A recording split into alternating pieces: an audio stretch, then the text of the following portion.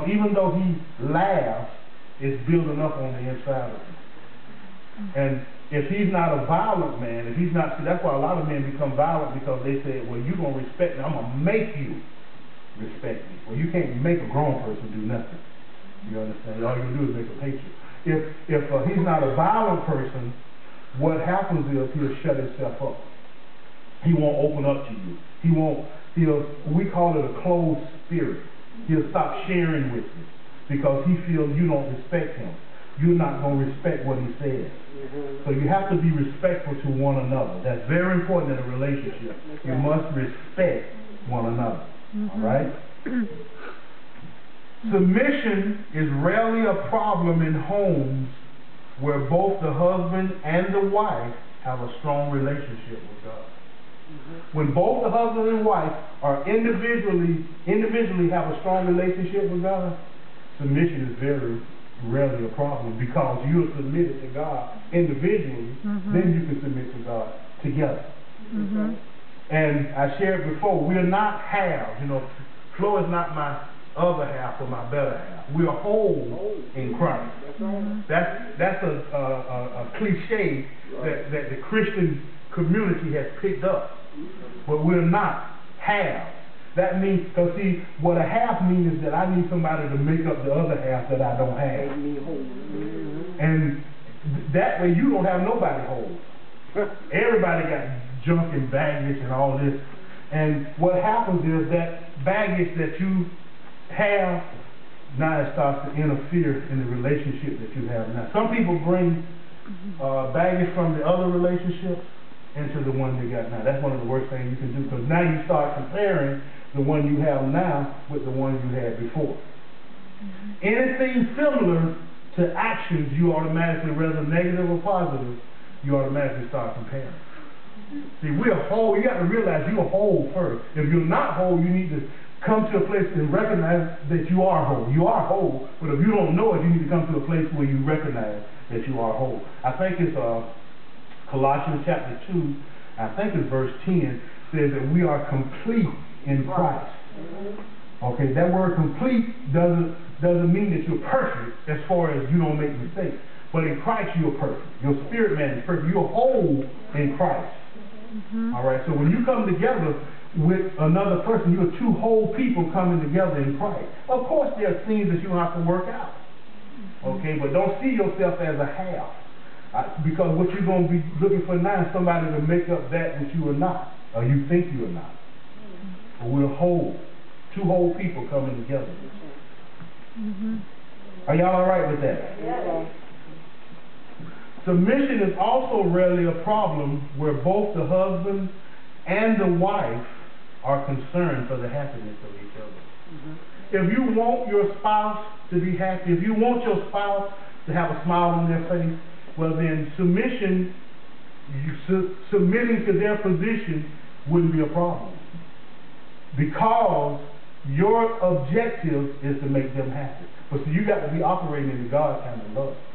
It's not the world's love. See, there's a difference between the world's love and God's love. The world's love is lust. And I don't mean just lusting after somebody. I mean selfishness. That's what the world says. See, and the world says, I have to look out for number one first. The first law of nature, the world says, is self-preservation. That's what the world says. But God flipped the script. God says that we're to love others above ourselves. See, Joyce Meyer calls it an upside-down kingdom. And the reason why she says that is because the kingdom of God operates differently than the world system. But we've been trained from the world system, and now we get into the kingdom of God, and we jump right into relationships where a lot of times we need to just wait until we get developed or mature in the kingdom of God and understand more things in the kingdom of God. Then we can be better in our relationship.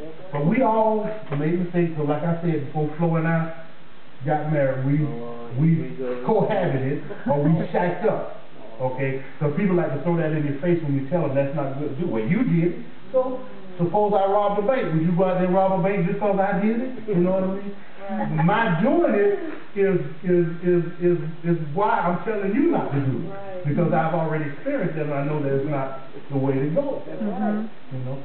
what, a lot of times, that's why children rebel against parents, is because parents know the outcome of where the child is going. But the child can't see that. What they see is, oh, she don't, or he don't want me to have no fun. They trying to stop me. No, they're trying to stop me from getting in trouble. Because they done been where you been. You know, and another misconception with a lot of people, especially young folks, they think because you are a Christian that you are naive. See, I was a sinner before I was a Christian. So there's a lot of games that people try to run, and children especially, I've been there, did that. You know, when they think they're outsmarting you. But when you get up in age, and if you've been in the world, you've been through all that. That ain't funny because I stay up in age now, actually. No. I'm a young man. No. I'm just teasing with you. You hear what I'm saying? So we have to view God the same way. Everything that God tells us to do is not to hinder us. It's not to stop us. Because Jesus, see, God wants you to have fun. Jesus says that I came that you may have life and have it more abundantly. The Amplified Bible says that you may enjoy life. So he wants us to have fun. One of the products of love is what? Joy. Joy. It says the fruit of the Spirit is love. What's the next product of that? Joy. So we're to be joyful. Okay? So God knows the things that eventually will hinder that joy. So he set rules and guidelines, even in relationships, for us so that we can have joy. He's not trying to hurt us, he's trying to help us. His rules are not to stop us, they're to help us to succeed. Amen. Amen. Are y'all all right with that? Next week we'll go further. Father, thank you, Lord, for this opportunity again to study your word. Thank you that your word is making a mark in our lives that cannot be erased. We thank you that you have revealed through your word how we're to have successful relationships. And we're determined to do it your way. We're determined to do your will. And we just thank you, Father. In Jesus' name, amen.